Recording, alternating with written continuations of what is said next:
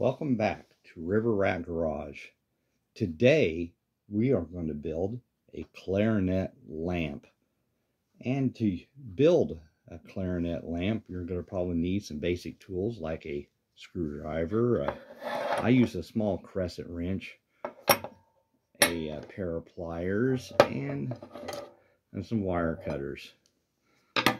The products you're going to need to build this thing is going to be a base. I got this off an old lamp that I had parted out a long time ago, and looks like it'll work perfectly for what we're wanting to do. You're going to need I got this old Victorian lampshade that I took off of a old lamp that was dated back to 1854, I believe.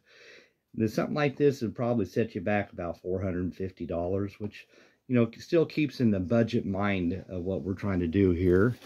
And of course the clarinet itself, which is a buffet cordon clarinet. Its value is around 10 grand, I believe, on eBay they're selling for. So still very much in the budget as we're trying to do. And anyway, this is just a nice little basic job for an average person. And if you happen to have a buffet clarinet laying around that you're not using, I think this is a great idea. Plus, it makes for a great conversation piece. Also, you need a all thread. And of course, I bought a 3-foot section, which is $9.99 at Home Depot. And I had some of these extra nuts and washers left over from the old Victorian lamp that I took apart. So let's go ahead and get started on this. First thing you got to do is put the all thread into the piece of hair on there. Anyway, in there, and then I'm going to go ahead and put some of the nuts here on this. That way, you want to get that on. I always use a lock nut on these things because they tend to want to work a little loose, and you'll see some lamps at thrift stores and stuff that are saggy and such, and that's because these nuts will work loose over a period of time. And so we'll do that. Get a crescent wrench here on this and tighten that baby down. And there's that. I already put the other one on here on top, and we'll just tighten that down. And we'll get that all nice and tight. Use a pair of pliers and tighten it down where it's nice and solid, and we won't have a problem with it. A lot of people will go ahead and use like Loctite on this. I prefer not to, in case I decide I want to reuse some of these pieces for a different project. Anyway, so there's that. The next thing you need is, of course, a lamp cord, which I happen to have laying around. I already had pre-stripped them, and I put some tape on that. Why did I put tape on that? So that way you can slide it in to the hole right on up into the end of the lamp, and when it comes out the end, you're pretty much there. But you know what? I made a mistake because I wanted to feed it through the other hole that I had drilled in here. And let's go ahead and get that in, and then we'll just go ahead and get that in. As you can see, it goes in pretty easily. Lamp cord's almost all the way through. When it gets through, we'll show you it coming through the end. And there it is right there.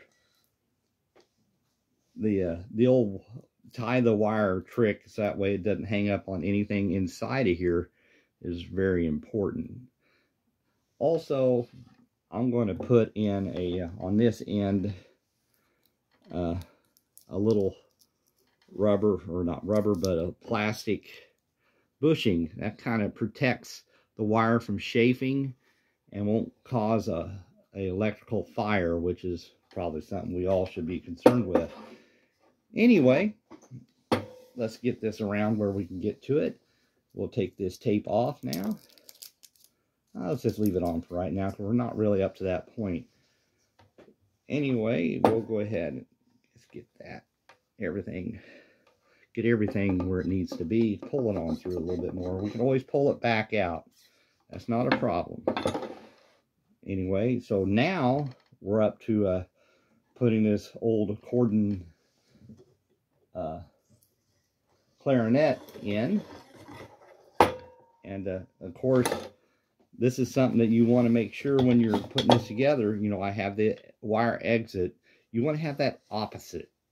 So that way it doesn't show when people are looking at it. They want it to be very, very, well, you want to show all the keys and stuff, which these here really work really nice for such a old clarinet. This is probably turn of the century, 1900. Anyway, now we'll go up to the top of this thing, and we'll put the lamp shade holder on. Let's get that on. There that is. I need to get up here myself, and a nut to hold this whole thing as I try to. This is not a very good video, but this is my first attempt at showing actual how to build a lamp. And my loving, caring wife is not here to help me. So anyway, of course, you want to remember when you're tightening this stuff down. Here's the pull chain. I decided to go with a pull chain as opposed to the knob, because this is a fairly tall lamp, and in case I decide to put it up high, you'll be able to have a pull chain to you know, turn it off and on. I thought about putting in a touch system into this, but where this is not really all metal and mostly ivory, or black ivory as we'll call it, we don't want to, this won't work that way. So anyway, we'll go ahead and tighten this up. Let me get I'm over here with trying to do this, my trusty old crescent wrench, and looking through the camera at the same time, which does not work. Anyway, we'll go ahead and tighten that down. And this is really bad video, by the way. And we'll go ahead and tighten that down. And you got to remember where you want the pull chain to the pull chain here to line up, whereas on the side of all these keys, because that's what you want to show is the keys. So when you tighten that down, make sure you're looking at the pull chain side. So you want that to be like kind of like right there. Everything to kind of be in that direction. It doesn't matter as far as these here go, because they're going to be covered up by the Victorian lampshade.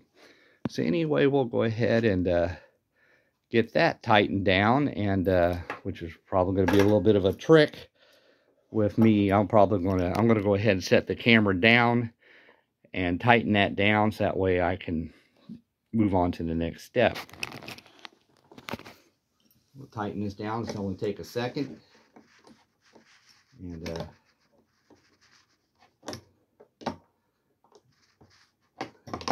she goes. It's nice and tight. Of course, I'm going to show you that these things actually come apart. So you can just simply put this base piece on the same way. Just simply slide it in, and it screws on also. This is really not a very difficult thing. You take an old vintage old lamp and take all your pieces and just whatever. It doesn't matter where it ends up. You're looking for the, this particular one here has a set screw, so we'll just tighten that down. That way that'll keep that light bulb from moving around too much. Let me set the camera down while I tighten down the set screw. Oh, this is really good. Okay, there we go.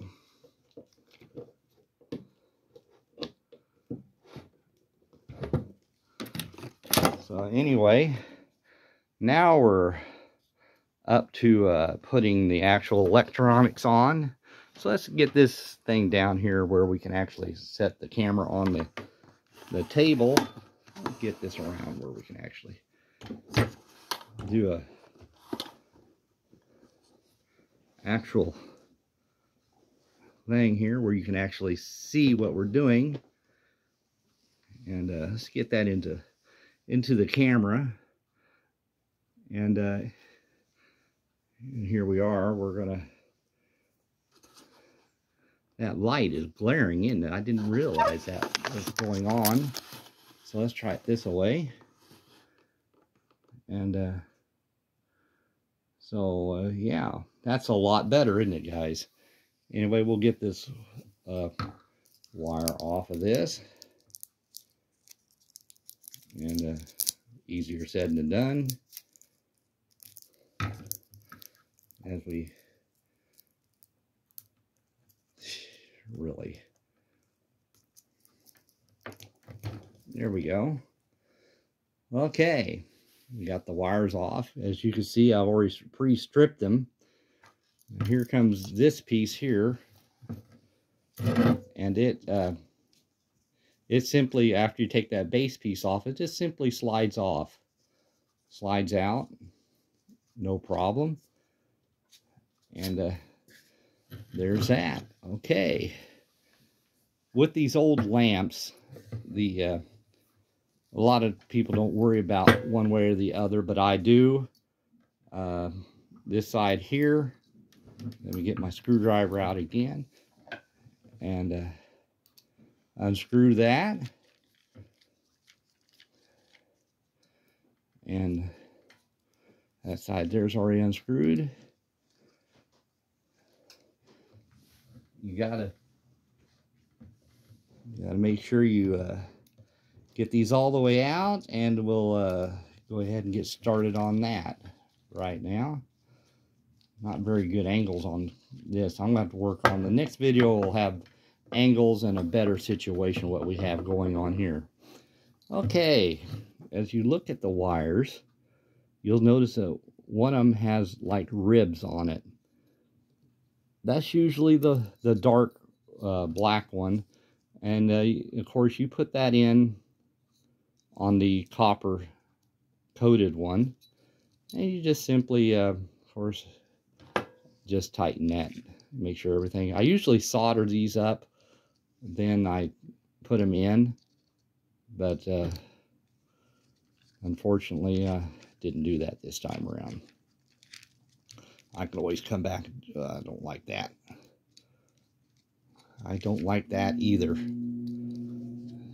Okay, well, let's take this back apart. Get it the way I like it. And so then we'll twisting these wires, make them work a little better. The reason I always solder the ends of these is so that way they don't fray like we just witnessed. But because I didn't bring the soldering iron around with me, I'm going to have to suffer with my mistake and simply put it in. Then we'll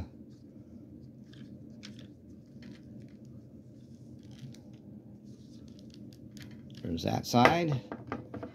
And let's do the other side pretty much the same way. We'll kind of wrap them wires up a little bit. Wish I would have soldered it, but I didn't. And where am I at? There we are. And get that. Now, when you put these wires on, I guess I should have explained, don't put them on the other way, because that'll make the wire spread and separate.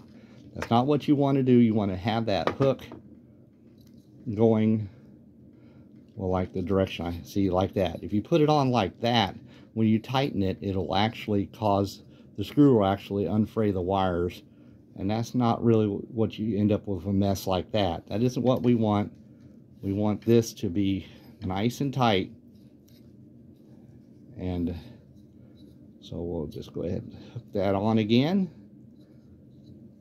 So that way when you're looking at it, it looks really nice and neat. Tighten that up. As I'm sure, although I don't know if you can see it or not. I'm kind of over, ain't I? I don't know why I am. I just looked at the camera, and now I'm going to go ahead and tighten that up and get that nice and tight. This here is the neutral side, so that's kind of that way. Anyway, then here we go. All you do is pull this wire, and it brings the lamp part here to the end. Okay, now we'll bring in this piece, which happens to have cardboard lining, and you slide it over everything like such. Oh, the cardboard's wanting to move. There we go. And slide it into place. Then you just simply pull everything together. I want that to be there. So, oh, there we go. When you line up the, as you can see, there's line up marks for everything. You line it up and snap it in. So right there, you have the lamp pretty much together. Right now at this point, we'll pull the cord the rest of the way through so you ain't got that little hoop hanging down. And there's that side of it. As you can see, that's kind of what you're wanting to look at. The lamp is come right along. So now we'll come up here to the upper side of this and slide. Let's get these up out of the way. This always helps. I'm doing this all with one hand, by the way. I'm trying to do the, so you slide them in. Whoa, and the camera goes flying down on the ground. Oh man. I didn't say it was going to be easy. Anyway, you hook them in. And make sure you get them in there. There it is. Slide them retainers in. That's important because it keeps the lamp from coming. So anyway, here's what we got so far. We got the clarinet sitting on the thing, and on the base. It's all up and going. Let's go ahead and put the oh, we better put a light bulb in there. Nice thing about these type lamps, you can use an incandescent light bulb or a LED or one of them fancy swirl ones. I happen to have an incandescent one sitting here right here in front of me, so we'll just go ahead and screw that in.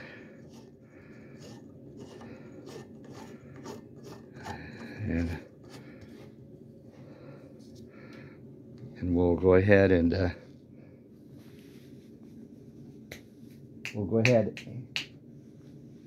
we'll put the lampshade on,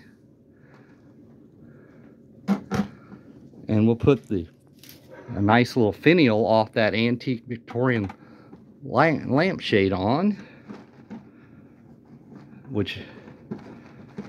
and here we go with this. And we'll go ahead and give it a little bit of a try here.